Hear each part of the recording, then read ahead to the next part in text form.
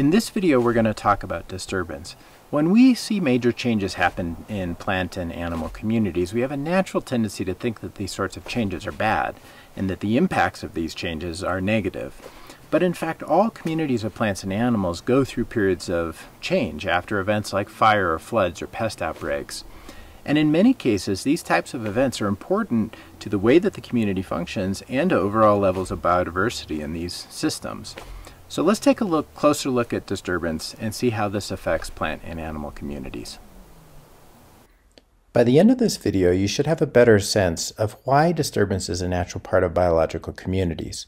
You should be able to describe the impacts of some major disturbance types and explain how these might affect community composition. You should also be able to analyze or start to think critically about how human activities can lead to decreases or increases in disturbance frequency or severity, and how this may then affect plant and animal communities. When we talk about disturbance, we're talking about events that lead to a major change in biological communities. There's an extremely long list of things that can cause disturbance, and the photos illustrate a handful of disturbances that are common in terrestrial ecosystems, including wildfire, pest outbreaks, flooding, and forest removal. There are many, many other examples of impacts on communities. For example, in freshwater systems, large reductions in water flow or large floods or sudden changes in temperature can have big impacts on freshwater biological communities. Now, disturbance can be natural, or it can be human-caused, or it can be some combination of the two, and it's often this last category. Wildfire is a great example of this. I'll talk in more detail about wildfire in a different video, but it's an important natural aspect of disturbance in many terrestrial ecosystems. But the frequency and severity of wildfire can be heavily influenced by human activity. Activities in freshwater systems, such as creating channels for rivers, installing dams, or introducing fish populations, are examples of human-caused disturbances to freshwater communities.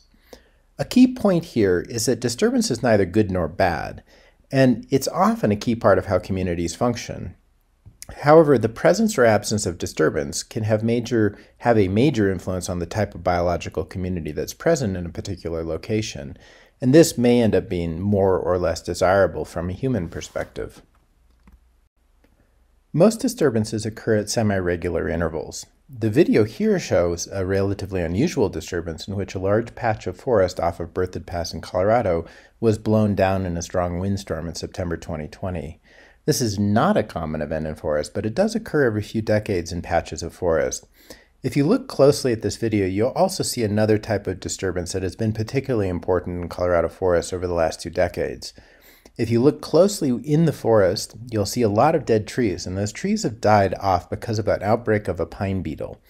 In some parts of Colorado, this outbreak has killed off almost all the pines in large areas of forest. And this is a great example of a disturbance that is both natural, but also influenced by human activities. These pine beetles are a naturally occurring insect disturbance, but their activity and spread has been influenced by warming temperatures due to climate change, and by forest management decisions that have suppressed fire and led to older stands of pine trees that are more vulnerable to insect outbreaks. Fire is a really important form of disturbance, and one that plays a major role in the structure and function of many forests and grasslands. Because disturbances like fire are natural processes, plants are often well adapted to these types of changes. As an example, many pine cones are serotinous, meaning they only release their seeds after a fire. And without fire, these forests actually slow down or stop their reproduction. In another example, disturbances like fire or forest clearing, like the blowdown on the prior slide, allow a lot more light into the forest, and that can allow different groups of species to grow. Fires are also important to the age structure of the forest and can reduce the likelihood of disease spread. These are all examples of why disturbance is a natural part of the way that communities work and important to the structure and function of biological communities. The other interesting thing about disturbance is how it's similar in many ways to human management activities of plant and animal communities. The image here shows an area of deliberately cleared forest, and the impacts of this clearing have some similarity to what would happen after fire or another type of tree death.